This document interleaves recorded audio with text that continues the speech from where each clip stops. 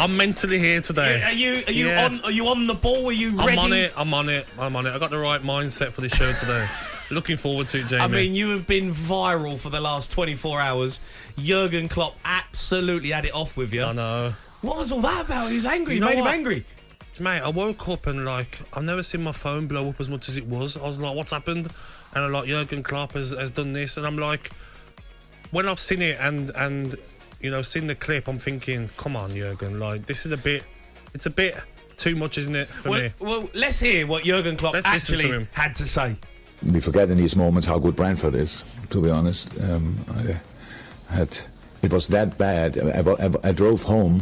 I watched the first half here, I think. Then I drove home and coincidentally listened to talkSPORT. And Gabby, he lost against us 6-0 when my first year. I couldn't remember him as a mentality monster on the pitch, but what he said about United and in that show, I was close to call in.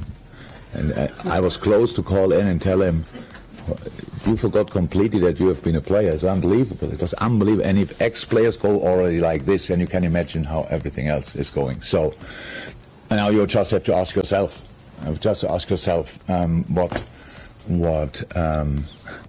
how would you want to react in a situation like this? And you would, of course.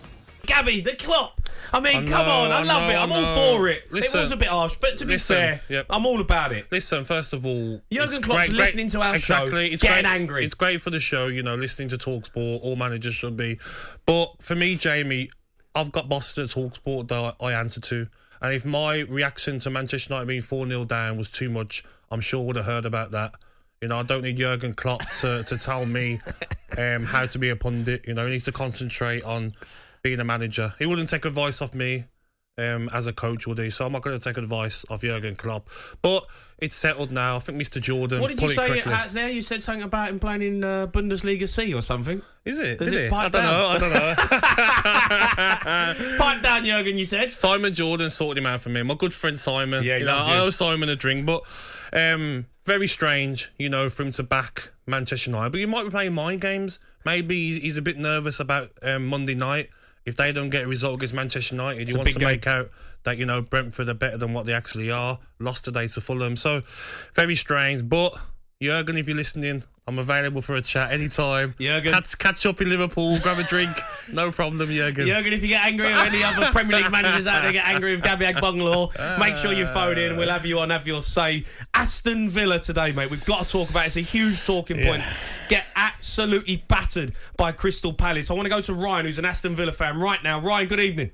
Good evening. Yes, boys. How are we? Yes, Gab. Yes, right, mate. How are we? We're good, Ryan. We're good. You were, again, shocking at the back, and Crystal Palace turns his over. It's not looking good for Gerrard right now. Yeah, Jeff, I can't argue it, to be honest with you, mate. We haven't actually improved. If you look at us, our squad looks better. You got your Coutinho, you signed Luca Dean, Danny Ings was starting to look a bit sharp. Bailey was sharp in pre-season. I personally don't think he knows the best 11. I don't think he knows the best formation. And McGinn being captain for me, I don't know what you think, Gab, but it's not for me. I'll be honest.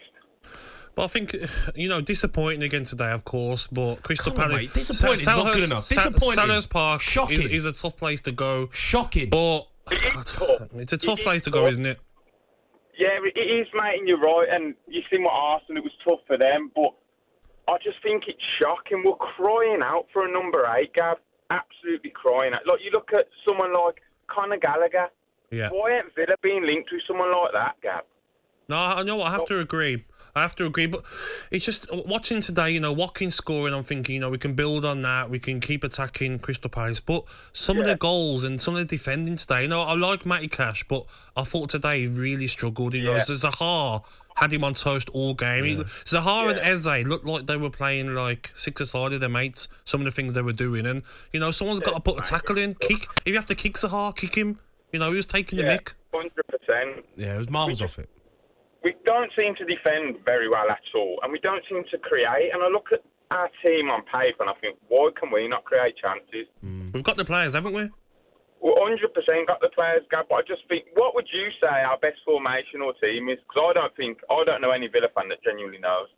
I think it's hard. Today I'm looking at during the game and I'm thinking Leon Bailey getting on the ball. I want him to get it further. You know what I mean? Out on the touchline, get it wide, take people on. Brendia, you know, good player, but he's receiving the ball maybe too many bodies around him. And I want to see maybe like wingers. Yeah, I don't know, they're like very a plan narrow. B. They're very narrow. Very narrow for me on a tight pitch at Selhurst Park. Some games it'll work, and then some games maybe like change the formation. But you know, we've got to give Gerrard, you know, time. I think 3 games in, we can't be asking for Gerrard to be replaced. We've got to give him time.